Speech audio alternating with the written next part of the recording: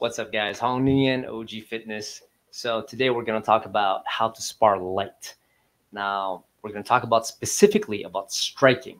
So how to spar light when you're striking. Now it's a little bit harder, I find, to get a good grasp of how to do this. So I'm going to show you guys a video of me sparring with one of my buddies, and I'll narrate it for you guys and tell you guys why we're doing things the way we're doing it, and it'll all make sense. But before that, two reasons why you're going to want to spar light. So the first reason is you don't want to get injured. You can't afford to get injured because you have other responsibilities that you can't just, that won't allow you to be injured, and it's just not a good thing. And a lot of people will avoid sparring because of this, because they don't want to get injured. But the thing is, you don't have to, because the only way you're going to get good at developing punching, kicking, and fighting is to spar. But there's ways to go about it, right? Now, there's also people who, if you want to progress faster, then you need to know how to spar light, right? Because then you're able to do a lot more volume, and volume ultimately is what's going to lead to you developing a high level of skill when it comes to striking. It's not intensity. There's a place for intensity, but for the most part, if you go intense, you won't be able to go a lot, right? So then you're going to have to decrease the frequency. Okay, so those are the two things. I'm going to show you. I'm going to set up the video right now, and then before we go into it, I just want to talk about a couple of points for you guys. Have it all written down here. So think of it this way. It's not in one session that's going to make a difference. You're not going to get any better in one session. So there's no point in getting banged up and busted up in one session. It's going to take a lot of volume, a lot of sessions. So the only way to be able to train like that is to go light, right? Now, also, if you know how to spar light, people are going to want to spar with you. And that's a good thing, because then it's going to allow you to, well, get in a lot of practice with quality people. Because guys who've been doing this for a while, man, for the most part, like they don't want to spar with people who don't know how to go about it and who are going too hard, who are spazzy. Spazzy a little bit is okay, but yeah, usually the guys who spaz out, like they are the ones who tend to go hard, right? So that's not good. Now, that's another reason why you want to learn how to spar, because then, well, you're gonna have more. You're gonna have more partners who are gonna want to spar with you. Now, the opposite is true. If you're a dumbass, you don't know how to spar, no one's gonna want to spar with you. And if no one spars with you, you're not gonna get any better. Okay, and even the good guys, even the guys who could kick your butt, they're not going to want to spar with you because they don't have time for that, man. Like even the pros, man, like they don't, unless they feel like, putting a beating on you, for just because it was part of their training, kind of. But other than that, they're not going to want to spar with you, man, because they're professionals. Like they have their dedicated training partners that know how to keep them safe and that they could trust. So if they can't trust you, they're not going to want to spar with you. That's one, right?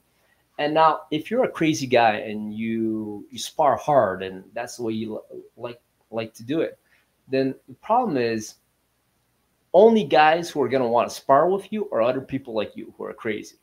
And if you spar with crazy people all the time, it's just going to be a all-out brawl all the time. It's going to be an exchange, And what's going to happen? Well, you're just going to go home with a headache every night, and then at one point you're going to stop because I mean, it's just inevitable. Like you're going to get busted up. You're going to bust people up. You go hard, the other person goes hard, and it escalates. And then, so if you do that enough times, you're going to have a very short career, right? Now, let's see now. Oh, so here's the rule of thumb when it comes to sparring light. You want to go very, very light when you touch the head. So you want to just tap the head, and it's going to happen that I'll go in a little bit harder. But if you try to go very, very light, let's say you try to go like 10% on the head, and then it ends up being 20, it's not the end of the world. Like the guy, your partner should have your guard up. And it's okay. It's not the end of the world. Now, for the body, you could go a little bit harder. It's not the end of the world. I mean, it's the body. What's the worst thing that could happen? Like you'll drop the guy because you got a liver shot. Now you want to be a little bit careful as well. Like don't try to crack his ribs. Like you kind of have to have a sort of agreement with your partner. So you have to feel each other out a little bit, and then you can escalate. You go really light, and then you can crank it up. You communicate with your partner, and then you can start cranking it up a little bit. You tell them, hey, was that okay? Was that too hard?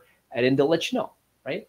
So I think that if you do it like that, then it develops that trust between you and your partner. So it's important. So harder on the body, sure. Very, very light on the head. Okay? And yeah, you got to see it as a game as well. Like chill out, man. Chill the F out. You're not trying to win. So that's the thing in sparring. There is no winner. I mean, if you go in with that mindset, then it's all good. So you're there to develop your skill set. Yes, of course, there's going to be somebody that's going to, be more dominant, but it doesn't matter because the other person might just be trying something new or whatever, But you try things here and there, and that's the fun of it. If you go light, then you're not going to just revert to what works. You're not just going to shell up and just do the stuff that is going to work for you, and you're not going to take any risk and all that, and it's no fun, right? It's not unless you're preparing for a fight, that's a different story. But if you're just sparring, no, you wanna play, man. So it's like a game of tag. You just want to touch each other. Obviously, you can touch a little bit harder when it comes to the body, the head. Keep it easy, take it easy. I mean, okay. And here's my rule with having when I spar with somebody, it's the 3 strike rule. I mean, if he goes hard, I'm going to tell him, hey, take it easy. You're going a little bit hard, Okay, that's strike 1. Strike 2, hey, dude, chill out. There's no strike 3 in the sense that, like, I just walk away after. I'm like, dude, okay, never mind, man, whatever. And it's not about, it's very hard to do, actually, because, we have egos, right? Somebody hits us hard, we just want to, like, reciprocate and start beating him down too. We want to pay him back for what he, for what he did. But it's not the right way to go, because then it becomes a slugfest, and like there's no self-control there, And as a martial artist, it's important to have self-control and to communicate with your partner that way. So me, it's 3 strikes. Like I'm gonna sit here and try to teach you how to do things. Like if I see you're crazy, then okay, whatever, go be crazy elsewhere. Let some other crazy dude go mess you up. And I'll tell you guys another story about that some other time, but it happened recently at the gym. It was hilarious. All right. What's the other point I wanted to touch on? Yeah. So once again, there's a place for hard sparring, and that's when you're preparing for a fight, right? So you're in fight camp, and even then, you have to have partners that you can trust and who are skilled enough to, like back off if, like if they see that, they might have, hurt you, right? Because sometimes you get tagged with a shot. I mean, your partner has to be self-aware enough to be like, oh shit, like, so they back off and all. They have to take care of you, right? And obviously, if you're the one going for a fight, then yeah, like you have to, put the beat down on them. But I mean, you still have to have control. So you have to have partners that you could trust. Good partners, and the sparrings, the hard sparrings have to be managed properly, so we'll talk about that in another video. But I mean, you can't be sparring hard every single, like, let's say a fight camp is 6 weeks. You're not going to be 6 weeks going hard 2-3 times a week. You're going to die, and also now, if you're not preparing for a fight, but you still want to experience that intensity, then because you never experienced it before, I would suggest maybe doing it, once a week at most. Now, once a week, but then when you go in there, you have to understand that it's hard sparring, so you have to be mentally ready. And then, depending on how that goes, you have to wait at least 2 days to see how your brain is, how your body is. especially the brain, because sometimes the effects of like micro concussions or concussions, like they're not going to show up. They could show up 2 days 2 days later. It's like a delayed onset reaction, right? So you want to be careful. And if you feel after 2 days like, okay, there's something wrong with your head or something wrong with your joints or your body, then obviously, take the time. Just go. You could go back and train, but don't do any hard sparring. Just take a week off until it gets better. Then you can go back to hard sparring once a week, And so that would be my advice when it comes to hard sparring. If you want to hard spar, I don't even hard spar anymore now. Like, I'm not preparing for any fight anytime soon. So like, we'll go and I still eat shots here and there, man. You guys are going to see in the video. All right. So without further ado, let's switch up here. Boom. I'm going to play this. All right. Kill the volume on this a little bit. All right.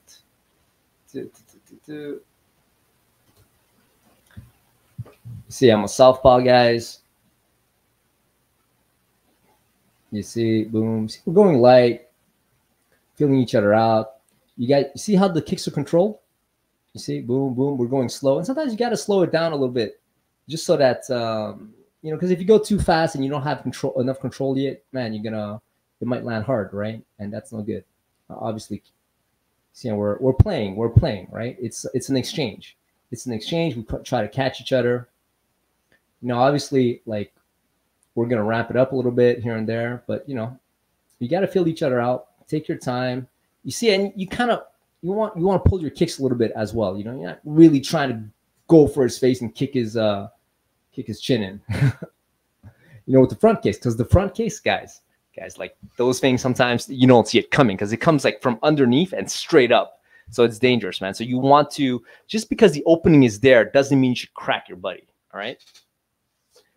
So there you go. We're playing with the kicks. Boom, boom, boom. You see? And a lot of times what I like to do is I like to punch the forearms because, it prevents them from punching. And at the same time, it's a distraction. And then you can use that to, move left or right. And yeah, you're going to see, you see, this is us. Boom, boom, boom, boom, boom. And of course, yeah, you just have fun with it, right? You try stuff. And there you go. You move. So this is what light looks like. We're not trying to hurt each other. And you see, that's the thing, guys. If a kick goes through or a hit goes through, you got to check in on your partner to make sure he's okay. Like, stop. Don't just continue and beat him down, And you see how we're going? Like, you can move fast and you can come in with a little bit of speed, but don't be too snappy with the punches and the kicks, right? Because you don't want to hurt your partner. Like, we're trying to develop. And you could do this all day long and you're going to get better at it too. And obviously, like, if I see something, I'm going to capitalize on it, but I'll still pull my punches. And that takes a little bit of time to develop, but it's worth it. Then after that, like, you can train, you can try stuff. And then, whoa, you see right there? Look, did he just jump on me and keep on punching me? No, it's like he checks in. Okay, am I okay? See, he came in, he swept me while I was on one leg, and yeah, I was trying to set up something else here. So now I'm chit-chatting with my buddies. They're sitting there taking a break, watching. So then you see, like, okay, take a little break because I obviously just took a hard fall there, and it sucked. So now we're talking about it. We're trying to, like, figure out, okay, well, I was explaining to them what I was trying to do, and they told me, well, maybe do this, do that, whatever. And of course, they're laughing at me. So that's the name of the game. Oh, by the way, you guys can tell the size difference, right? I'm 5'8", 150 pounds. My buddy is about 190, 5'11", right? So look at the size discrepancies. And yeah, man, and he's we go light, man. We go light. Boom, boom, right? Boom. You see, look. And you got to relax. You got to breathe. So it takes a little bit of time. You see? And when I kick him, I'm like, okay, I'm going to throw the kick, but at the same time, I'm not trying to go through the glove, right? And of course, like, guys, keep your guard up. You see, he checked in on me right there. He side kicked it, and I went flying back, but it slid off my shoulder, and luckily it didn't hit my face. There, see, that was a hit as well. Boom. I come in. Oh, all right. What the heck happened there? Anyways, I don't know. I guess we both I threw a punch and he tried. But there you go. So now we're playing. Boom, boom, boom. Combo up, moving. Right. This is play, right? So there. See, I got cracked again. And yeah, I'm trying to gum in. Okay, off camera. Okay, and here. Yeah. And then there's room for mistakes when you go light. There's a lot more room for mistakes. And at the same time, there's correction. You know, you try things, you know, you trust your partner, and if you get busted up, you can your partner can correct you, or if anybody who knows what they're looking at or is looking from the outside, even if they don't really know, but they can, you know, they can have an idea of, hey, maybe you could have done this, your hand wasn't up or whatever. So once again, okay, I fell on my butt, and you get back up. Oh yeah, you see that funny the shorts I'm wearing? Those are diamond. Those shorts have a cup in it. It's called a diamond cup. I'm gonna make a video because they sent it to me, and man, it's past due big time, in the sense that it's been a couple of months. I was supposed to do a what do you call it, review, but yeah, kind of sent it to me, and I was going through a couple of things here and there, and at the same time, yeah, I just stopped sparring at that time. Like, I was training a lot less, but now I'm back into it. Boom. So you guys see, this is me. There you go. Done. Tired. And is it the end of the video here? Yeah, that's me crawling back. Taking off my gloves. So let's go back to, oops, hey, what's going on here? Guys, did that make sense? Tell me what you think. Do you guys spar like this? Do you guys, is this helpful? Do you guys think that it was too light? Do you think it wasn't light enough? You know, let me know what you think. And yeah, so I don't use headgear. Okay, headgear, like, I would use it more if I was just doing pure boxing, and we're going like hard, because there's headbutts, right? That's the thing. Danger there is with the headbutts, and that could cut you open and all. But I don't like to use headgear because it kind of limits my what do you call it? My vision, right? My peripheral vision. Like, you can't see as wide, and also it just adds a little bit of mass to your head, and it's easier to get clipped, I find. And it's actually, I think, worse for concussions. Whereas when you don't have that, can kind of, you know, you have more room to, oh, you're a smaller target, and yeah, it doesn't.